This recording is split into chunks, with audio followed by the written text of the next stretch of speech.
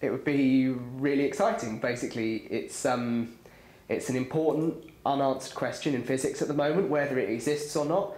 And for me personally, to be involved in answering that would be really, really exciting. Is it something that when you first come into physics that you're told this is one of the most fascinating areas and this is how a lot of your time will be spent? I think a lot of students and so on are really interested in the topic. I think it's something that a lot of people coming into the field really want to be involved in, just because it's so prominent in the news these days and everything. I think when I started it was a bit less prominent maybe in the media and things, and so I wasn't really sure what I was going to work. In fact, when I started my PhD, originally the topic wasn't about Higgs searching at all, and it changed to that partway through. So I guess I wasn't really aiming for it so much, but I ended up enjoying working on it. And so now you have been involved with it. You know, the day that, say, you find the Higgs has been found and it is going to be announced, how do you think you'll be feeling? I don't know. It's a good question. I mean, it might be a bit of an anticlimax in a way. I don't know, because it's, you know, there's nothing concrete that you can. I suppose, you know, we'll have the plots, but there won't be.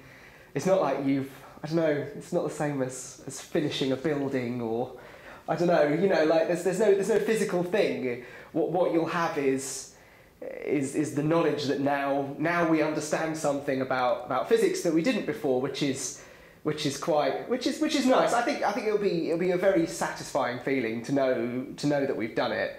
And there'll probably be some people, given the amount of media coverage on the Higgs, that will say, "Well, we found the Higgs now.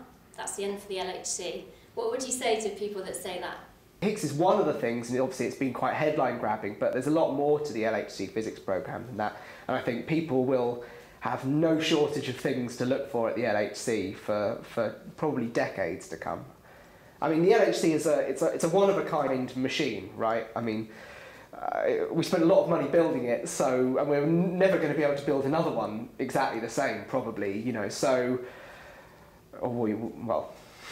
we might build something that's bigger and better in the future, but, you know, for the foreseeable future, the LHC is the only machine of its type that it exists or will exist, and so we have to make sure we get all the physics value out of it we can, basically.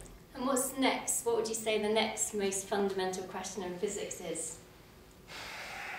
I think one thing that's interesting is that the Higgs boson, if it exists, it explains to you how things have mass in the universe. But what it doesn't explain is why certain things have more or less mass than each other and how much they have.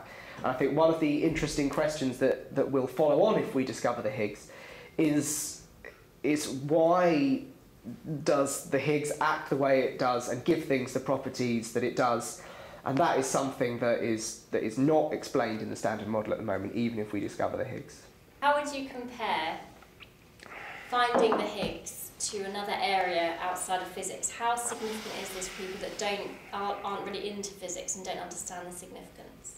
I think in some ways the discovery of the Higgs would be similar to something like the discovery of DNA and how inheritance works, because for a long time, biologists obviously were aware that inheritance was going on, that, you know, that traits were being passed on from parents to children.